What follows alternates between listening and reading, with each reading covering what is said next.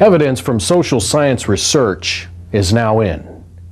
The traditional intact two-parent family, which has been typical of American culture since the beginning of our nation, but which has been breaking down with alarming frequency in the last 30 years. This breakdown has resulted in tremendous harm to large numbers of children and has dramatically weakened and undermined the social fabric of our society. We're about to explore this body of evidence and compare it with the Bible. Stay with us. Till the good news was written and the full truth revealed, that the church might be whole and Christ's fullness made real. Our Lord in His wisdom gave men gifts from above. The Spirit then taught them the truth in love. And now your host for The Truth in Love, Dave Miller. Good morning. Welcome to our program. I'm pleased that you've chosen to tune in. You know, since the inception of our country, the United States of America has been a country whose founding fathers recognized the need for God in public life and the need for Bible principles of morality to govern and structure American society. Our founding fathers recognized that if our country ever strayed significantly away from these foundational moral, spiritual, and ethical principles, we would be doomed as a nation. For some 150 years, our society has recognized the importance of what some are calling the traditional family. That is, a husband and a wife who marry for life and raise their children together. Divorce was almost unheard of in this country. When it did occur, it was regarded as deviant behavior. Family disruption in the form of separation, divorce, out-of-wedlock birth, these were kept to a minimum by strong religious, social, and even legal sanctions. This state of affairs held sway up through the 1940s and 1950s. In fact, disruption of the traditional American family reached an historic low in the 1950s and early 1960s. But then something happened. Beginning in about 1965, the divorce rate increased sharply. By 1974, divorce passed death as the leading cause of family breakup. Now, in our day, half of all marriages end in divorce. Each year, 1 million children go through divorce or separation, and almost as many more are born out of wedlock. People who remarry after divorce are more likely to break up than couples in first marriages, and the same is true for couples who just live together. Overall, child well-being has declined despite a decrease in the number of children per family, despite an increase in the educational level of parents, and despite historically high levels of public spending. Did you know that teen suicide rate has more than tripled? Juvenile crimes has increased and become more violent. School performance has continued to decline. Sociologists are now recognizing the incredibly adverse and harmful effect these conditions are having upon our country and the home in general, and upon children in particular. They are now beginning to realize the relationship between family structure and declining child well-being. In fact, the social arrangement that has proved most successful in ensuring the physical survival and promoting the social development of the child is the family unit of the biological mother and the biological father. But you know, our society as a whole has been very slow to see family disruption as a severe national problem. Why do you suppose that is? I would suggest to you it is because a fundamental shift has occurred in our culture with reference to religious and moral value. Much of our society has jettisoned the Bible as the absolute standard of behavior. The Bible is no longer considered to be the authoritative regulator of daily living. Think about it. Many, perhaps most Americans, no longer feel that divorce is even wrong. Whereas the Bible permits divorce on only one grounds, for one reason, sexual unfaithfulness. Read Matthew 19, 3 through 9. And yet our society has no qualms about divorce for incompatibility, irreconcilable differences, and a host of other excuses. Many Americans no longer feel that couples simply living together without marriage is morally wrong, while the Bible teaches otherwise. Read John chapter 4, 16 through 18, and Ephesians chapter 5, verse 3. By the mid-1970s, 3/4 of Americans said that it was not morally wrong for a woman to have a child outside of marriage. We could debate the causes of this basic cultural shifting. I would argue that the influence of evolution and humanism in our educational system, the impact of feminism, the increased participation of women in the workforce, the widespread prosperity that we enjoy in America that causes us to forget God, to indulge ourselves. These are the kinds of factors that have contributed to our moral decline. Hollywood, television, and the cinema have unquestionably glamorized, defended, and promoted divorce, premarital sex, unwed motherhood, abortion, the use of alcohol, filthy language, and many other immoral behaviors.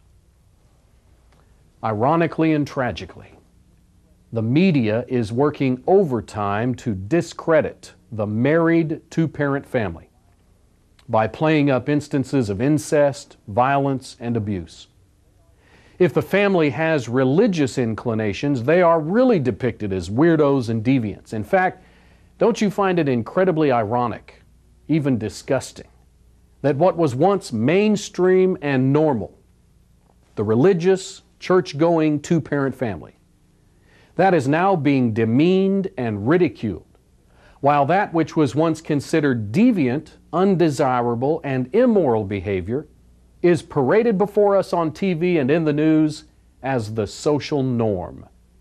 And anyone who lifts a finger to speak against immorality is pounced upon and berated as homophobic, prejudiced, judgmental, tradition-bound, and out of date. Sadly, a generation or two have arisen in our country who simply do not hold the values of their parents and grandparents. Sexual fidelity, lifelong marriage, and parenthood are simply not viewed or pursued as worthwhile personal goals. Instead, many are selfishly centering their lives on satisfying their own desires, needs, goals. Children and their needs get in the way of the career goals that parents are literally throwing themselves into. In fact, fewer than half of all adult Americans today regard the idea of sacrifice for others as a positive moral virtue. All of this self-centeredness has had its greatest adverse effect upon the well-being of children. The erosion of basic moral values in exchange for pluralism, the growing tolerance of moral and ethical diversity, the shifting of emphasis to choice, freedom, and self-expression, all of these have taken their toll on the family, especially on the children. The fuller body of empirical research now documents a number of startling conclusions. Let me list some of these for you. Number one, we now know that divorce almost always brings a decline in the standard of living for the mother and children, and a dependence on welfare. Children in such single-parent homes are far more likely, statistically, to propagate that same kind of behavior. Number two, children never fully recover from divorce. We now know that's the case. 5, 10, 15 years after a divorce, the children will still suffer from depression, underachievement, and ultimately their own troubled relationships. Number 3, young adults from disrupted families are nearly twice as likely as those from intact families to receive psychological help. Number 4, children in disrupted families are nearly twice as likely as those in intact families to drop out of high school. And those who remain in school show significant differences in educational attainment from those children who grow up in intact families. Number 5, remarriage does not reproduce nor restore the original intact family structure. In fact, the latest research confirms that step-parents cannot replace the original home. These findings and many others underscore the importance of both a mother and a father in fostering the emotional well-being of children. But even more far-reaching effects have been documented, effects that impact society at large, far beyond the confines of the family. In fact, authorities are now beginning to admit that a central cause of our most pressing social problems, that is poverty, crime, and school performance, is caused by the breakup of the traditional American family. I repeat, social scientific evidence now shows that the breakdown of the traditional two-parent biological husband-wife family is a major factor contributing to the overall moral, religious, and ethical decline of our country. Folks, the social fabric of American culture is literally ripping apart. One reason why our society is not likely to solve these massive problems is the fact that leftist tendencies, which have been operating in our country for the last 30 years, has pushed us into value neutrality. The clear-cut restraints and distinctions between right and wrong that were so typical of American culture in the past has been deliberately dismantled by these forces, and in its place, relativism has been substituted. The glorification of the individual has encouraged people to determine for themselves right and wrong. Consequently, whatever the individual feels is right is sanctioned as right, at least for that individual.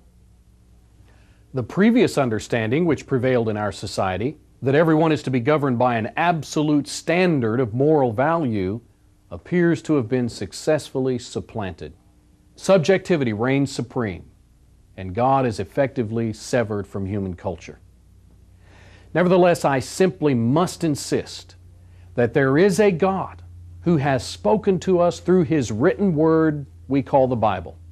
In that inspired communication, God has designated the following societal structure.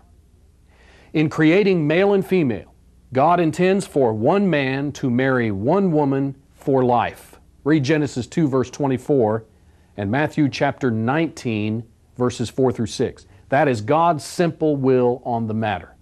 In fact, Malachi 2:16 says God hates divorce. The only way He permits divorce is if one marriage partner divorces the other marriage partner for the one reason that that partner has been sexually unfaithful.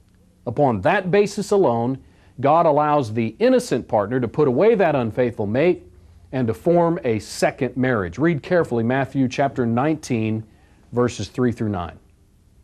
So you see, God intended for the husband and wife to live together for life, to produce children who were in turn to receive nurturing and care from their parents in a stable, loving home.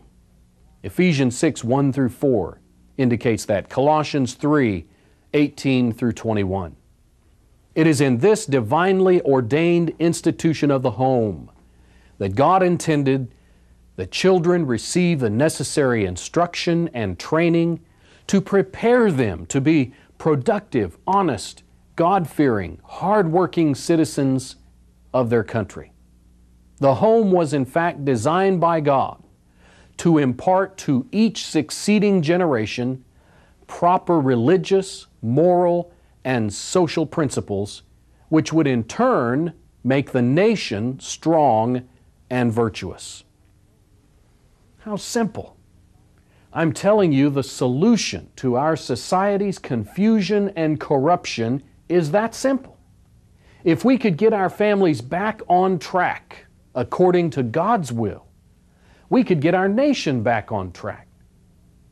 And you know, it starts with you and it starts with me. I'll be back in just a moment, and we will conclude our study and give some final comments. I hope you'll stay with us. What a balm for the weary. Oh, how sweet to be there. 'Tis the blessed hour of prayer when our hearts are leaving, and we gather to Jesus, our Savior and friend. If we come to Him in prayer, His protection to share, what a balm for the weary. Oh, how sweet to be there. Blessed hour of prayer. Blessed hour of prayer. What a balm for the weary. Oh, how sweet to be there. At the blessed hour of prayer, trusting Him we believe that the blessing we're needing we'll surely receive. In the fullness of His trust we shall lose every care. What a balm for the weary. Oh, how sweet to be there. Blessed hour of prayer. Blessed hour of prayer. What a balm for the weary. Oh, how sweet to be.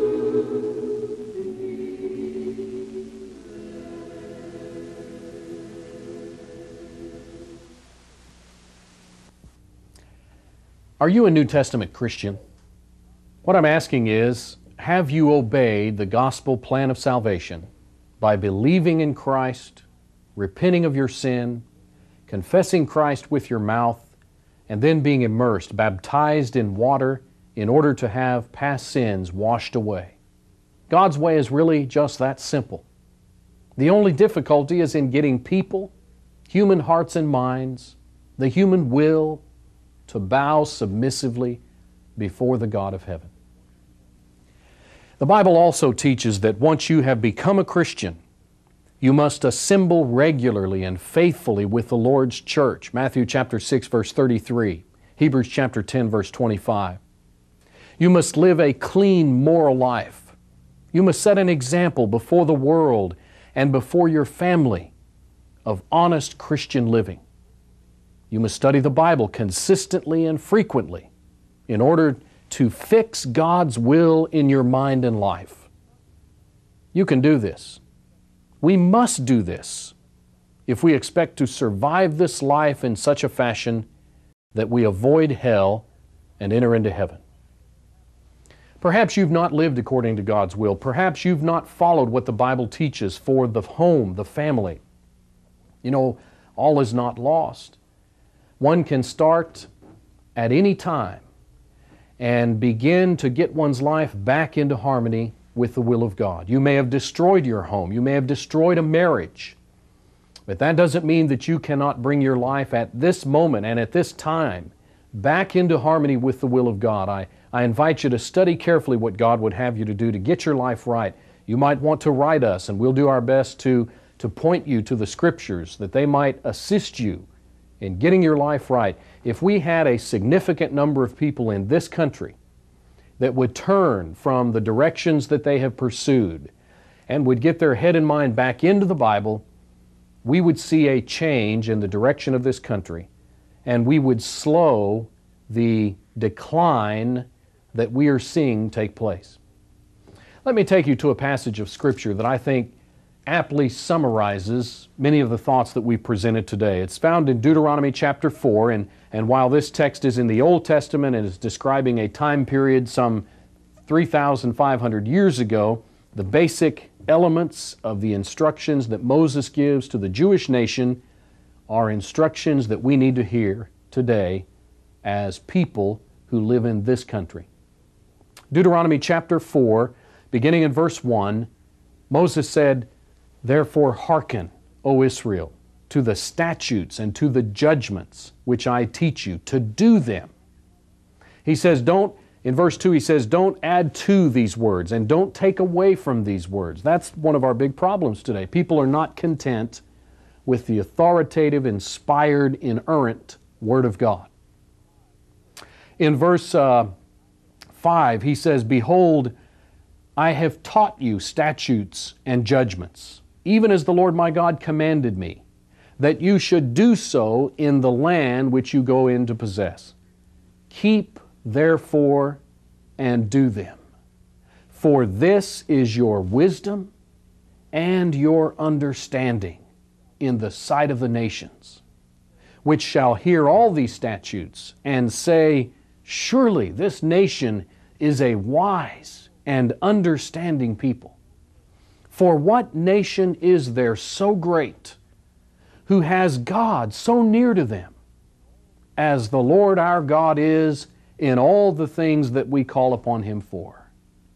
And what nation is there so great, that has statutes and judgments so righteous as all this law which I set before you this day?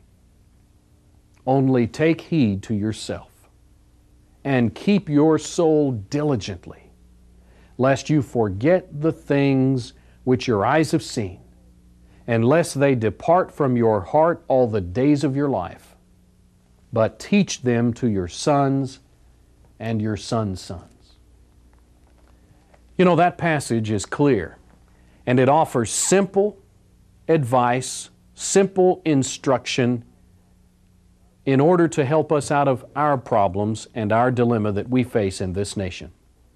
What we need to do is get back to the book. We need to convince our society, we need to convince the American population that God in heaven, and there's only one, the God of heaven, the supreme being of the universe that created everything in the universe, has given us a written revelation found only in the pages of the Bible.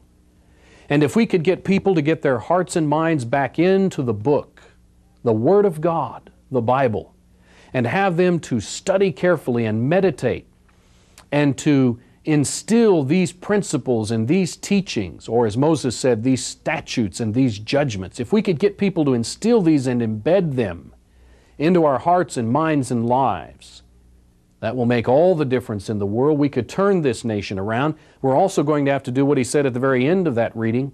We're going to have to teach them to our children and to our grandchildren. We're going to have to propagate these principles like our predecessors did. You know, there was a time when the Bible was read in schools, the public school system across this nation, and that's no longer the case. We have gotten God out of the schools, we have gotten God out of our children's lives, and we are reaping the whirlwind. We are seeing society disintegrate around us. Our only hope is to call people back to the moral values, the spiritual principles that are found in the Holy Bible. We're going to have another song, and I'll be back in just a moment. I hope that you will stay with us. Be with me, Lord, I cannot live without Thee. I dare not try step alone.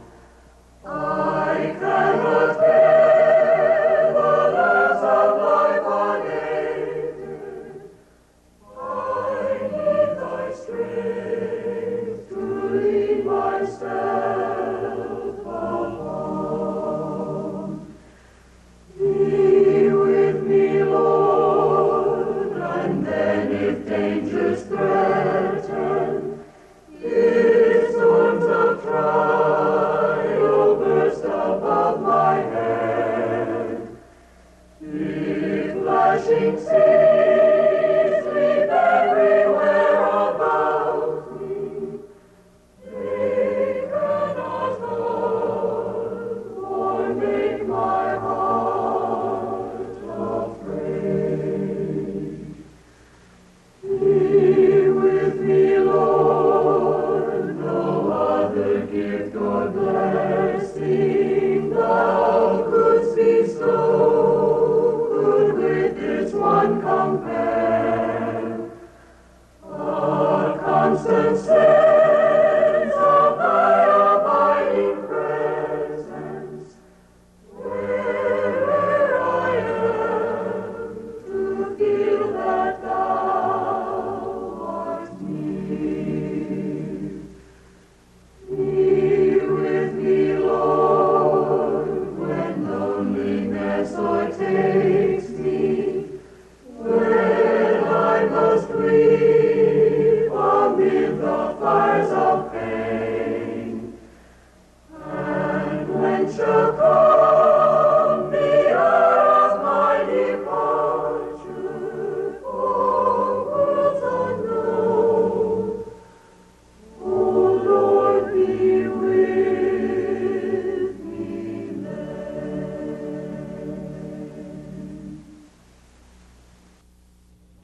Thank you for staying tuned. I would like to make all of this material that we've presented today available to you. It's yours free for the asking. We have it in the form of a written transcript or in an audio cassette tape. And all you have to do is write us this week at The Truth in Love, Post Office Box 865, Hurst, Texas, 76053. Let me repeat that address.